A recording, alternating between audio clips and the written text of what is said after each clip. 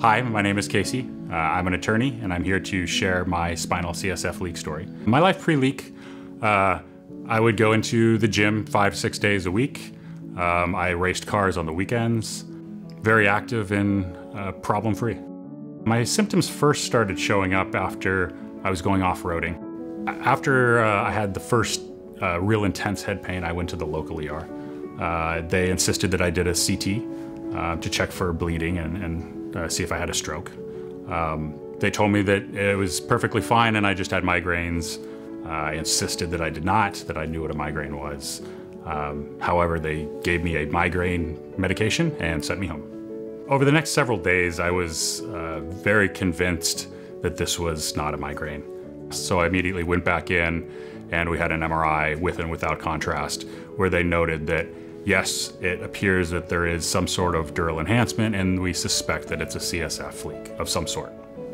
So after I was finally referred to a neurosurgeon, I ended up having a series of MRIs and was told to wait and hopefully that the spinal CSF leak would self-heal.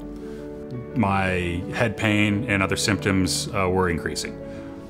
They increased as my workload was also increasing, and I ended up feeling worse and worse until I ended up in the ICU. They decided to do a targeted blood patch. After the patch, I ended up with a rebound high pressure headache. They ended up treating it with medication. The pressure went back down, and generally, I felt pretty good at that point.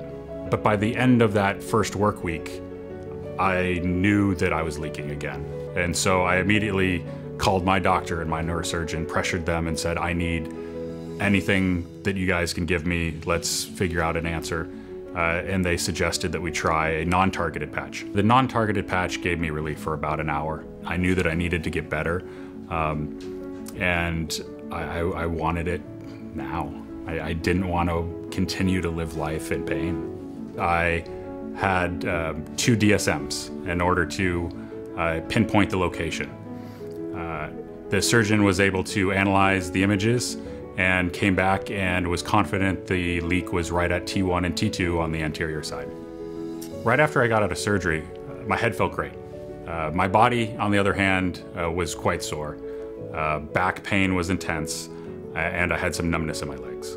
I ended up having to use a walker for several weeks and a cane for several weeks after that. Now, 6 months post-surgery, I rarely, if ever, think that I have any issues with my head at all. I mean, I feel fantastic. One of the things when I was leaking was I lost hope that I would never be able to do the things that I loved. And so I want to show people that you can return back and do the things that you love. And so don't lose hope. Continue to push and find treatment.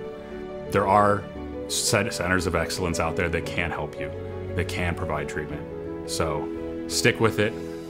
There are others that have suffered and have recovered. So don't lose hope.